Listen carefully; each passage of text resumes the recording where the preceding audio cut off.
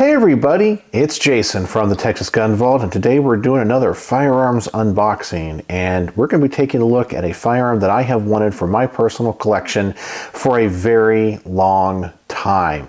And it's only because this gun in the United States has pretty much been unobtainium. In fact, when it comes to this particular model, which you probably already know from the title of the video, a Glock 28, has actually been more rare than the full auto Glock 18s. There were so few of these in the country. They were pretty much unicorn guns. The reason I wanted one was because they were so hard to get, not that they're somehow special. Around the world, they're actually pretty common. Essentially, this is a subcompact Glock, like a Glock 26 or Glock 27, but it is chambered in .380. I only knew about these because I realized there was a gap in the Glock numbering system. I was like, well, where's the Glock 25, the Glock 28? And then I discovered you couldn't import these into the US because of the caliber and the size. The ATF would not allow Glock to import them. But now Glock has made a limited run of the Glock 28. And that's what I have right here. And I guess this was in collaboration with Lipsies. And I just wanted to talk about it because this gun for so long was so rare, and I think there were a few misconceptions about it. So let's go ahead and open this box here. There's not much really special to talk about. It's pretty much just your standard Glock plastic box. You got your pistol, an extra magazine, you have a lock, and all the paperwork. So there's nothing really special in here. I guess you also have the cleaning brush as well. Let's just take the gun out of the box here and talk about it real fast. The first thing you may notice about this is even though this is a 2023 production pistol, it is a Generation 3. And as far as I know, all of the Glock 28s were Generation 3s, or the ones made in Austria.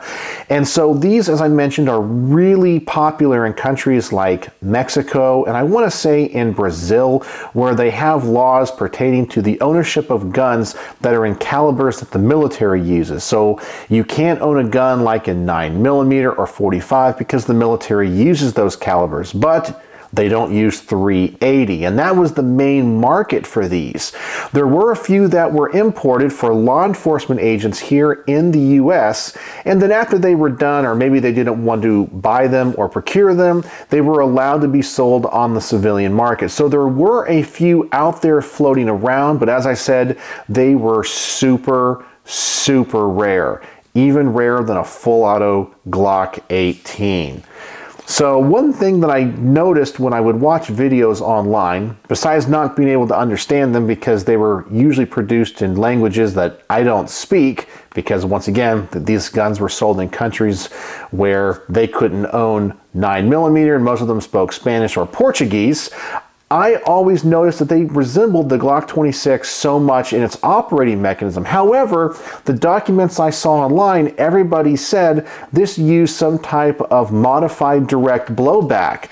And when I saw people field strip these, I'm like, that looks like it's a Browning tilting barrel just like a Glock 26. And now that I have an example in front of me, it really is a Browning tilting barrel design. In fact, I'll show you right here. I'll go ahead and drop the magazine and ensure there's nothing in there. You can also see on the magazines here, they're the same size from the side as a Glock 26, but because the cartridge is 2mm shorter, they have to fill in the gap, and they've kind of skeletonized or put in this little ladder system. So this is the same frame as a Glock 26 or 27, but that's how they put the .380 in the magazine. Of course, let's pull the slide back and let's ensure there's no ammunition in there. It looks like we're good.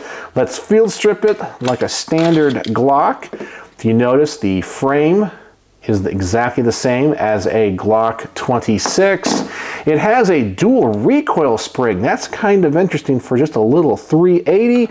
And then when we pull the barrel out, you'll notice it comes out just like a Glock 26, except it has this little ledge here, and that's probably because the cartridge is shorter. It has to have a different dwell time before it unlocks, but that's it. It comes apart exactly the same. This is not direct blowback. It is a typical action like you would normally see in a Glock. All right, I have a little trouble there getting that spring back in there. There we go. And let's go ahead and put this back together. As you can see, it comes apart and it's put back together like your typical Glock. That's it. So the Glock 28, this one's made in the USA. It's supposed to be made to the same specifications as the ones made in Austria. The gun has been unobtainium, so hopefully they're going to make the Glock 25, which is about a Glock 19 sized, but also chambered in .380. So a lot of people are going to say they're not interested in this because of the caliber. I totally get it, but as a Glock, I guess we'll say fanboy and collector, you just got to have one because they were just unobtainium. They were impossible to get, and it's so cool to have one now. So I guess this was going to be one of my collector Glocks. I know that's kind of weird to some people, but yep, it's a collector Glock. So what do you guys think? Do you want a Glock 28? I don't know how many they're actually making, but I do know this is a limited run. So let me know what you think in the comment section below. And as always, thanks for watching.